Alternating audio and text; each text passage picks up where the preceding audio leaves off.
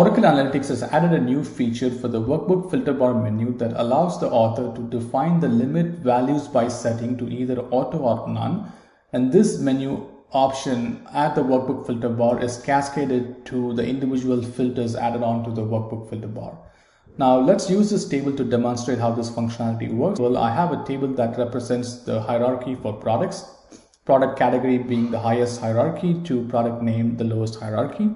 So I'm going to bring these columns as filters to my workbook filter bar, and you would notice that any selection that I make on product category limits the value on product subcategory and on product name as well.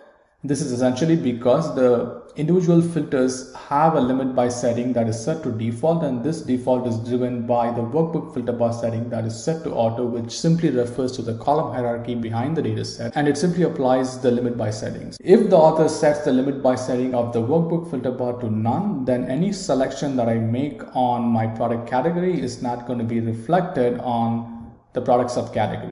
Authors have the capability to override the limit values by setting on individual filters. Changing it from default to auto will refer to the column hierarchy defined in the dataset. Changing it to none would not limit the values of this filter. Let's go ahead and change this to product category. Now, if I go to product category and select technology, product subcategory values are limited to the product category of type technology, as you can see on my screen. With the addition of limit values by setting at the filter bar menu, authors now have the capability to set the limit values by setting for all the participating filters in the workbook filter bar and still be able to override the limit values by setting on individual filters.